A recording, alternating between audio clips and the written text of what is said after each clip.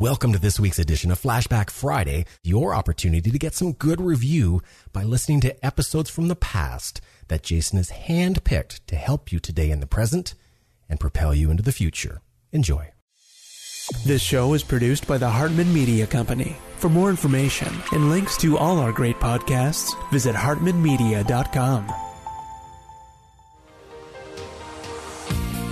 Welcome to the Creating Wealth Show with Jason Hartman. You're about to learn a new slant on investing, some exciting techniques, and fresh new approaches to the world's most historically proven asset class that will enable you to create more wealth and freedom than you ever thought possible. Jason is a genuine self-made multimillionaire who's actually been there and done it. He's a successful investor, lender, developer, and entrepreneur who's owned properties in 11 states, had hundreds of tenants, and been involved in thousands of real estate transactions. This program will help you follow in Jason's footsteps on the road to your financial independence day. You really can do it. And now, here's your host, Jason Hartman, with the complete solution for real estate investors. Welcome, listeners from around the world. This is your host, Jason Hartman, and this is episode number 680. All of you regular listeners know that means this is a 10th episode show, a 10th episode where we go off topic. We don't talk too much about real estate or investing. We talk about something of general life interest. And we've got a fantastic guest for you today, Alan Zimmerman, talking about pivot and how one simple turn in attitude can lead to big success. I think you'll enjoy this interview, and we'll be with that in a moment. Let's talk about, two real estate related things here just for a moment. Number one, we have our Ohio property tour coming up. Cincinnati, Ohio, Cincinnati, Dayton kind of metro area. And there is an article that I saw the other day in Newser about the 10 best cities for new college graduates. And it says, hello, Cincinnati. Hello, Cincinnati. Cincinnati, Ohio was number one. That was the number one of the 10 best cities for new college graduates. It says this year's new college graduates might want to give Ohio a closer look as a place to land. The state has two of the top 3 cities in a list by Smart Asset of the best places for new grads.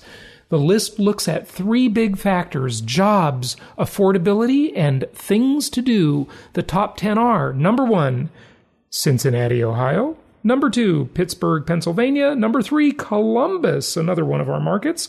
I haven't been so busy there lately, but we've done a lot of business in Columbus over the years. Number 4, Kansas City, another market. 5, San Antonio. 6, Austin. Problem with Austin, it's a little too expensive for investors at the moment. 7, another one too expensive, Seattle, Washington. 8, Omaha, Nebraska. 9, Madison, Wisconsin, also expensive. And Wichita, Kansas. That is Kansas, folks, not canvas. Oh, boy. You really deserve a professional broadcaster, don't you? Just kidding. Well, I'm semi-professional. Hey, look, about 3,000 episodes out there now where I complain about everything and am critical of everybody. But yeah, this report, pretty cool. So Cincinnati, Ohio, number 1. I hope you are joining us for our property tour coming up. That's just this weekend. So hope to see you there.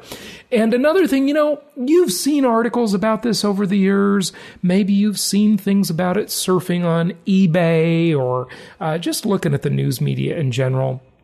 Well, two of these I saw within one day of each other, and that is a whole town, a little city for sale. Now, this concept has always fascinated me because wouldn't it be neat to have this little monopoly of a real estate market, right? Where you could buy the whole town. And there are 2 examples currently in the news. There's one back east. I believe it's in, where was that? Virginia or something like that. This one I'll tell you about is in Nevada, and it's just 80 miles south of Las Vegas. You can buy this for $8 million, okay? $8 million, and it's complete with a casino, a bar, an airstrip, and about 375 residents. Yes, this is another Newser article. Michael Hawthorne goes on to say, no, this is interesting because the comparison, number one, he makes to San Francisco, and number two, the story he tells you about it. And I'm going to have a question for you toward the end of this because I just don't understand it. How, help me understand this, listeners. Okay, so here's the article. Basically, just paraphrasing, it says a couple hundred miles from San Francisco, where it seems like $8 million will get you a dilapidated one-bedroom condo. That amount of money can buy you an entire town. CBS News reports that Nancy Kidwell is selling the Nevada town she founded back in 1951. Her first husband, get this, the guy's name is Slim. With her first husband, Slim, it's called Calnevari. Okay, that's like 3 words with hyphens. Cal, Nev, like California, Nevada, Ari. Lies 80 miles south of Las Vegas and boasts 375 or so residents, a hotel, a general store, a casino, and even a few stop signs. It may look bland and boring, but it's pretty cool, says one 12-year-old resident. That's so funny. A 12-year-old. They couldn't get a comment from an adult resident? I mean, what does that mean? They quote the 12-year-old. Kidwell got the land from the federal government when it was nothing but an old World War II airstrip. She and Slim built it up from nothing. And when Slim died, now this is a funny story, folks. You listening? When Slim died in 1983 of Alzheimer's, I mean, that's not funny. Sorry, Slim. No disrespect to you. He was 34 years her senior, according to AFP. Then, now this is the funny part, she married his son, Ace, and kept going. Now, isn't that like Woody Allen having a little tryst with Mia Farrow's daughter? Same thing, but I don't know. The media was very critical of him, yet, I don't know. No one's critical of her probably, right? I don't think her daughter was a minor. So that's why I'm saying that. If she was, then of course, definitely not appropriate, of course, and illegal. Go to jail, Woody. But I don't remember that story very well. Anyway, so she marries the guy's son, right? After her husband dies, she marries his son. And Slim has a son named, well, none other than Ace, of course, Ace. And 5 years after Ace's death, now this woman keeps outliving everybody, right? So now the son has passed away too, also of Alzheimer's. Kidwell is the town's, get this, she's the town's mayor and police chief, and she makes sure there's water in the tank every day. Is that an expression, or does that mean there's actually like a water tank that she's got to make sure she fills up? I'm not sure. She orders provisions for the cafe and does just about everything else. But at 78 years old, it's time to retire. Quote, "I'm selling because I'm not getting any younger," Kidwell tells CBS. "There's no one to take my place. I have to start providing for the future of the community." CalNev Air is listed on bizbuysell.com, and there's already a handful of interested buyers. One wants to build an automobile test track. Another wants to open I told you this story was funny, a marijuana resort. What exactly is a marijuana resort, by the way, listeners? Is that a resort where everybody just gets stoned, they live in a big commune, and they all laugh and fall asleep and eat a lot? You can't make this stuff up. This article is just too funny, right? But there's one catch to the sale, okay? There's a condition, right? The cemetery where Ace and Slim are buried and where Nancy also has a plot must remain. When your roots are somewhere, that's where you want to be, she says. She tells CBS. So anyway, what I find interesting about this, and maybe some listeners can vox me on Voxer at jhart88 and edumacate me, please, because I don't get it. When you own a town, what do you really own? Does she own, well, I guess she owns the hotel, the general store. I mean, a town doesn't necessarily own the real estate. I looked on BizBuySell, and this is a 520-acre town, and it doesn't allow the quote, owner, unquote. I mean, does she own every piece of real estate in the town and she leases the property to the person who runs the hotel, for example? I just don't get it. I don't really understand what the deal is. And it doesn't mean you get to make yourself king. I mean, she's the mayor and the police chief. Well, the town is still in the United States. There's still theoretically democratic process, right? There must be voting. I don't know. I kind of don't get it. When you buy a town doesn't mean you buy the government, right? I don't know. Educate me. Tell me. I don't get it. But I wanted to say, this idea is so intriguing, and I've seen a couple of these come up over the years, and I saw my friend Corey post one on Facebook this morning talking about a place back east. Like I said, I think it was in Virginia. That one's $1 million. I think it's an old military base or something. But this idea is darn intriguing. Maybe our Venture Alliance members would get a little syndicate together and we'll raise some money and we'll buy one of these towns. I don't know. It's just an interesting idea. So kind of a fascinating real estate story there, just for fun. Maybe seriously.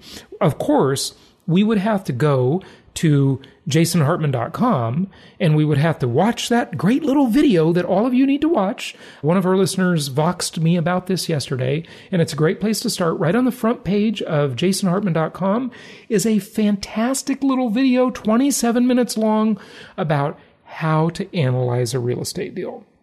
We would have to do that for the town.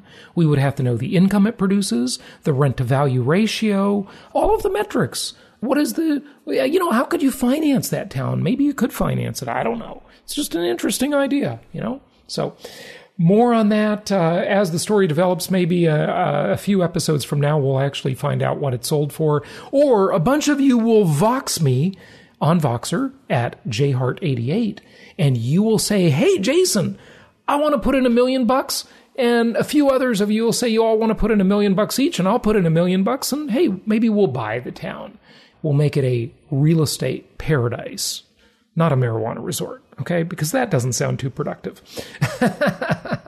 All right. Well, hey, go to jasonhartman.com. Check out the great properties there. I just purchased 2 more in Memphis myself, and we're battling the inventory problem, folks. It is challenging to get good inventory. If we wanted to sell our soul, we could provide a lot more inventory, but we just do not want to sell junk. So check out the good properties we have at jasonhartman.com in the properties section. Also, be sure you check out hartmaneducation.com for some of our great educational resources. Again, today's the 10th episode. We'll be back on Wednesday with a regular episode where we dive deep into how to be a better real estate investor. All right, let's jump over to our guest and talk about pivot and attitude. It's my pleasure to welcome Dr. Alan Zimmerman to the show. He is an internationally recognized motivational speaker for business, helping people to maximize their payoffs. He's the author of the bestseller, Pivot, How One Simple Turn in Attitude Can Lead to Success, and also author of the new book, The Payoff Principle. Discover the 3 secrets for getting what you want out of life and work. Alan, welcome. How are you? I'm doing great, Jason. Glad to be here. Yeah. It's good to have you here. And before we started recording, I kind of misquoted Earl Nightingale, but I just remember as I'm talking to you, that the incredible importance of this topic. And when I was 17 years old and discovered Earl Nightingale, I remember him saying, to ask the role of attitude in one's success is like asking what the role of H2O is in the Pacific Ocean. Well said. So, this is vitally, vitally important to every aspect of life, isn't it? Well, the strange thing is we've done tons of research for years on this at universities, etc., and it comes down to something very simple.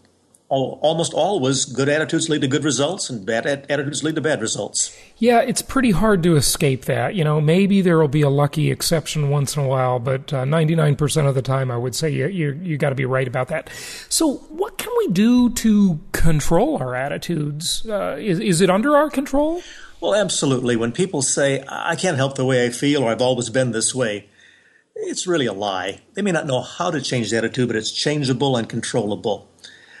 The first thing I recommend is to act as if. It's an old psychological trick, but has a lot of power. In other words, if you wait until you feel positive, you'll wait forever. You have to start acting that way. behave confidently, have an upbeat tone to your voice. Actions always precede feelings. Interesting, yeah. So that feedback loop, it is a circle, but we can jump in that circle and create feelings. It's not like feelings are just, some random circumstance. They're created. They're created by us, right? Yeah, we have a lot of control people don't realize. One of the things that we can do to become more of an actor instead of a reactor is to see something positive in every situation. Not everything is good. Not everything is easy. Not everything is positive. But there's always something positive there. It may be a chance to meet somebody else, learn a lesson from that presentation, feedback that will make me better at my next sales attempt, to see something positive in all situations. And what I find is that those who struggle, those who have the poorest attitude, when they fail, they use it as an excuse to give up. But those who really win use failure as a lesson for the next step. Yeah, absolutely. We're going to talk a little bit about sales, and I just want to say to the audience that we are all in sales. We're always trying to sell an idea, whether it's what movie are we going to see tonight or where are we going to go for dinner versus something more important like actually being in business and in the business of sales. So we're all in the sales business. I think that's important to understand as a context for what we're going to talk about. But what are some of the sales formulas that you recommend to people to be really, really exceptional? I use a formula that I call purpose plus passion plus process equals payoff. And the thing I find wrong in a lot of the research, a lot of the books on sales, on success, is they focus on one of those elements. They may focus on purpose, for example, and they'll say to have a purpose-driven life. Well, certainly that's true, but we all know folks who have a great sense of purpose don't have much to show for it. The second part, the passion, that's the attitude. And we hear about things such as attitude is everything. Not quite true. A big part of success, but not everything. We all know folks who have a great attitude. But when it comes to getting results, they leave a lot to be desired. And the third element, process, that's the sales skills, the things you do. We have all three of those things in place, in good shape. Purpose, passion, process, you get amazingly good payoffs. I like that. It's easy to remember, the 3 Ps, purpose, passion, and is that what you said, process? Yeah, process, exactly. So let's kind of drill down on those if we could, Alan. Maybe go into a little more detail on each of those 3. Yeah. The first one is purpose. It's as simple as thinking if you don't stand for something, you'll fall for anything. What's your purpose? Why are you here on earth? What are you trying to achieve? What's your goal? What's your dream? And it's a word that people use but don't often figure out what their purpose is. And so I use a 3-legged stool. Each leg on the stool represents a key question you have to ask yourself. When you get an answer to each question, you get the platform of the stool, which is your purpose. The first leg asks the question, what are you good at? We've all got talents, abilities. Write them down. Spend 2-3 days if you need to. But get the longest list possible. What are you good at? Second leg, and that is what excites you? What turns you on? What gets your motivational juices pumped up? Got to know what excites you. And thirdly, what difference do you want to make? Maybe it is in your industry, with your clients, with your family, in the world, your church, whatever. When you know those 3 answers, you get a clear purpose. And that's a driving force for the other 2 steps of the process. So first of all, there's the purpose. Once you've got a purpose figured out, some call it goals, some call it dreams, I simply call it purpose. The second element, the passion, that has 3 elements as well. In terms of the passion, part of that is attitude. I look at a fire, and for a fire to be effective, it needs 3 things. The fire needs some fuel. Maybe it's wood, maybe it's coal. Needs some fuel. That particular fuel I call attitude. It's part of the passion. But to keep on burning, that fire needs oxygen. It needs persistence. It also needs a fire ring. Otherwise, it gets out of control. And that guidance, that fire ring is character. With Attitude, persistence, and character. You get a fire that burns hot. You got the passion. That's the second element. I really like that fire ring metaphor. That's a good one. I've never heard that before, because passion uncontrolled is just reckless, isn't it? Watch any news program. You'll see exactly what happens without a character or fire ring. And the last one is process, and that is, what are the skills to accomplish what you want to achieve? And I talk about 4 sets of skills. 2 of them are personal skills. One is the whole idea of affirmations, programming your mind for success. You can put the right kinds of thoughts in to get the right results out. Part of that is avoiding mind binders. People saying, I can't close a sale. I can't prospect. I'm no good at giving a presentation. I can't do such and such. As long as they think that way, they will not have success. You need to get some positive affirmations in your mind. That's one process. Another process is continuing education. You can't expect to be better at sales or anything else without continual education. And one of the big mistakes people make is thinking that yesterday's skills are enough for tomorrow's expectations. Not true. There's also 2 interpersonal skills in this process, and that is what I call connective communication and compassionate listening. How do I connect with other people so they want to hear me, take me seriously, we have mutual respect, and to give me their willing cooperation? But also, how do I listen so I understand their needs so I can meet those needs? Those 4 processes are key. Yeah, interesting. Really, really interesting stuff. We can all control the process, can't we? So all we really need to do is just ask ourselves in any given situation, if we're feeling down, if we're feeling bad about the world, bad about ourselves, bad about our lives, whatever, we can just ask ourselves, have we done the things in the process? The process is completely under our control, right? Yeah, so much the case. I'll hear people say to me, I gave it my all. I gave 100% to some project, and they're still failing. When I coach them, I interview them more carefully. Maybe it's a salesperson. They'll say, I sent out 1,000 emails and didn't get any response. And they call that 100% effort. And I would say, no. 100% effort might be doing more than other salespeople. It's researching your product more deeply, coming early, staying late, making more phone calls, sending more notes, asking for more referrals, going to more classes. It's doing a lot more, so that would be 100% effort. Those are under our control. Talk about this from both sides, and let's talk about the work environment for a moment if we can. How does this apply to business owners or managers in a corporate environment and employees? In terms of employees who think, I don't like it here, I want to leave, I want to quit my job, should they be thinking of some of these processes you mentioned, or the 3 Ps? And, what should managers do when they face various frustrations and challenges? You made a good comment at the beginning, Jason, about everybody being a salesperson, and that's true, whether you're selling to your spouse, to your customers, to your colleagues. And if that's the case, people don't realize the power of persistent communication, asking for what you need. For example, research tells us that 92% of salespeople give up after the 4th call or 4th no. And yet 60% of people who buy after saying no 4 times. What that tells me, the majority of sales, most of the business goes to a minority of folks who are persistent enough to keep at it. So part of what I would suggest is to learn how to ask for what you need. It's a powerful skill. How do you phrase it so they are willing to say, yes, I'll listen, I'll follow, I'll get on board? Okay, so there is a technique in terms of the way you ask, how you phrase it, rather than just asking. I mean, asking is better than nothing, I would guess, because, you've got to at least ask, right? But what's that technique? Distill that a little bit for us, if you would. In a very succinct fashion, it has 3 parts. Will you? When you do? If you don't? Will you be at the meeting at 8 o'clock sharp?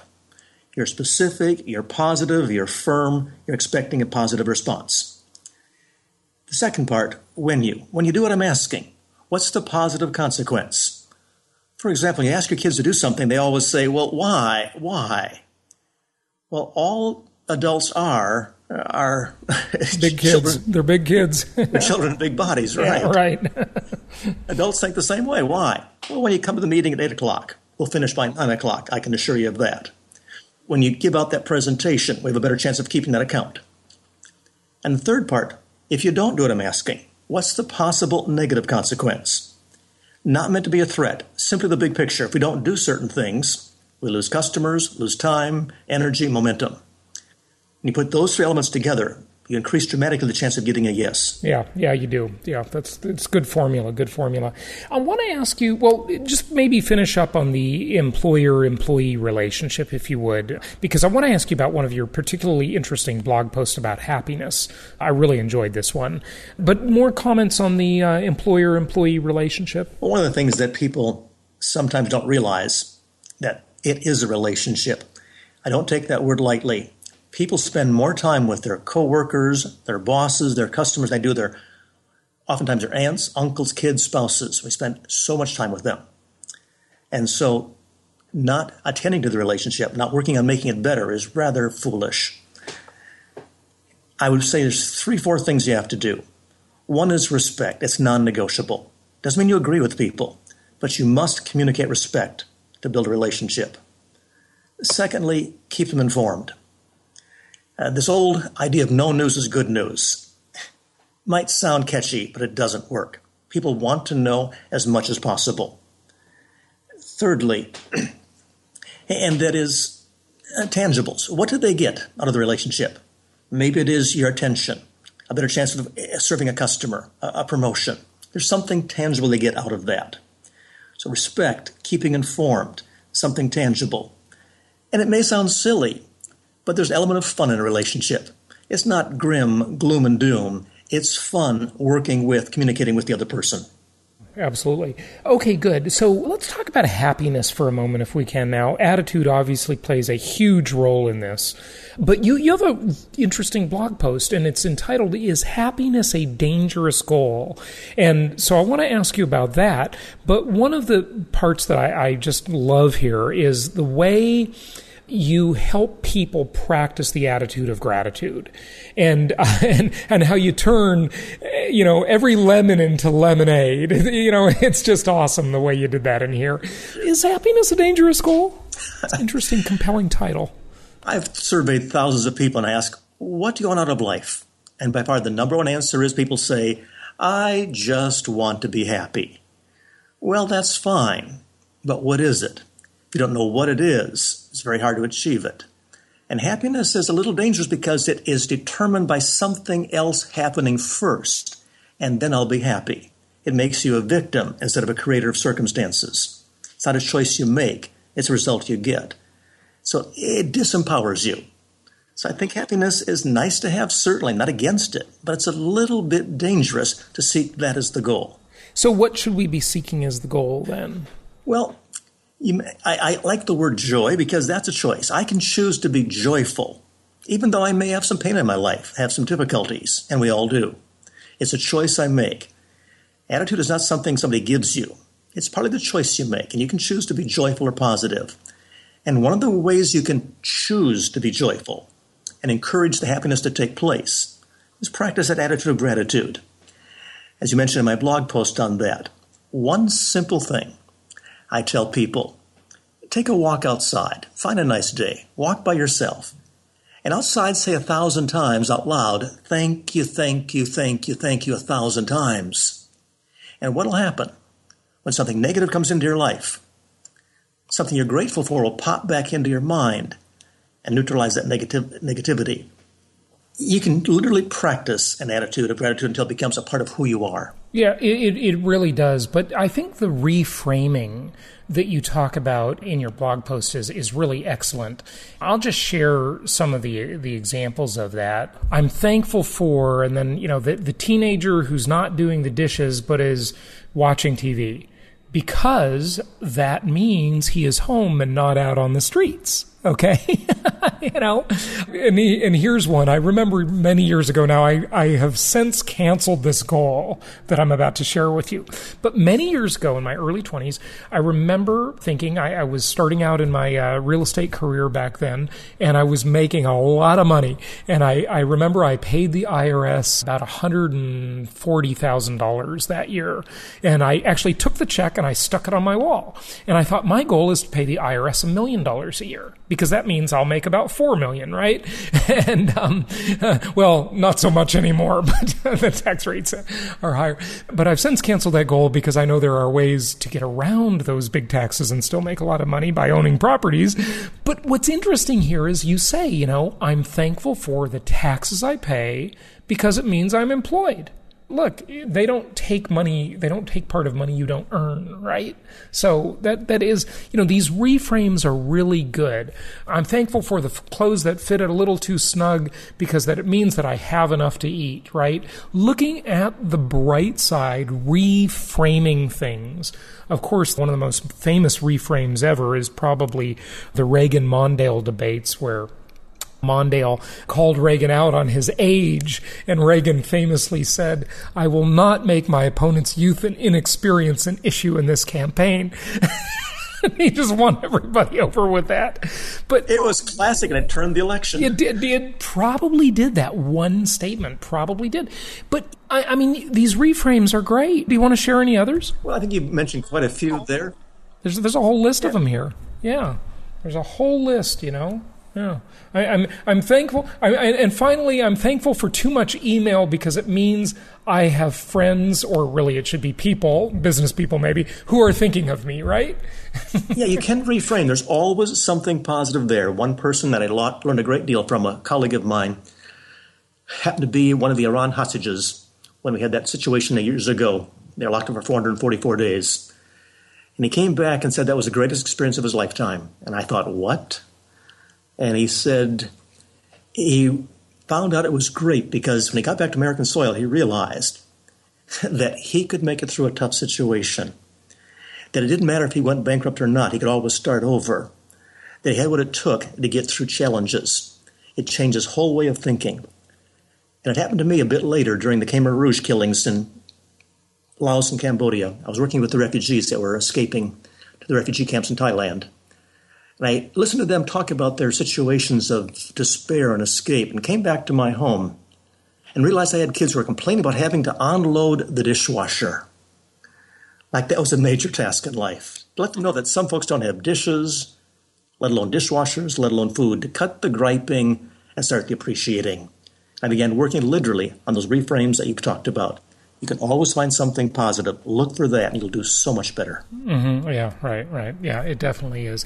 Well, Alan, give out your website. Tell people where they can find out more and find the books. Well, thank you, yes. My website is simply drzimmerman.com. That's DRZIMMERMAN, drzimmerman.com. And there's several things you can find there. My newest book is The Payoff Principle. Discover how 3 secrets lead to success. You'll also find my blog, my newsletter. I've got a large subscription of people getting my weekly blogs as you just received mine today. Feel free to sign up for that. Love to be part of that. Again, drzimmerman.com. Good. Dr. Alan Zimmerman, thank you so much for joining us. It was my pleasure, Jason. Great day for all of you.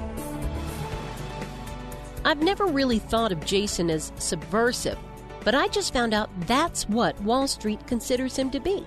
Really? Now, how is that possible at all? Simple.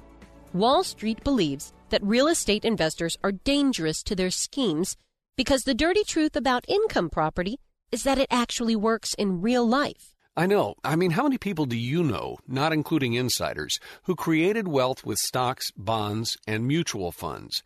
Those options are for people who only want to pretend they're getting ahead. Stocks and other non-direct traded assets are a losing game for most people. The typical scenario is you make a little, you lose a little, and spin your wheels for decades. That's because the corporate crooks running the stock and bond investing game will always see to it that they win. This means, unless you're one of them, you will not win. And unluckily for Wall Street, Jason has a unique ability to make the everyday person understand investing the way it should be. He shows them a world where anything less than a 26% annual return is disappointing. Yep, and that's why Jason offers a one-book set on creating wealth that comes with 20 digital download audios.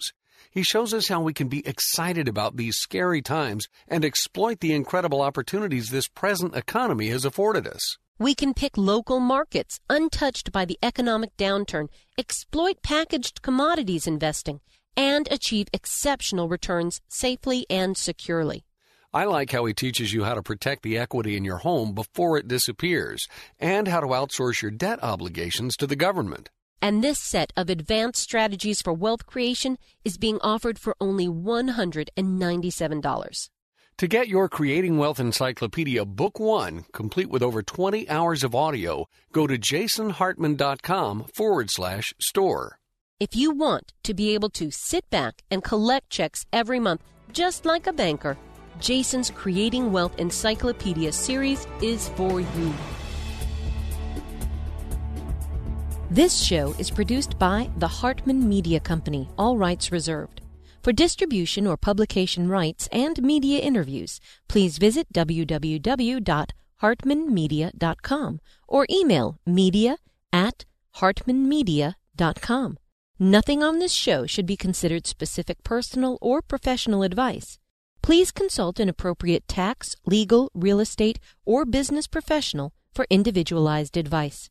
Opinions of guests are their own, and the host is acting on behalf of Platinum Properties Investor Network, Inc. exclusively.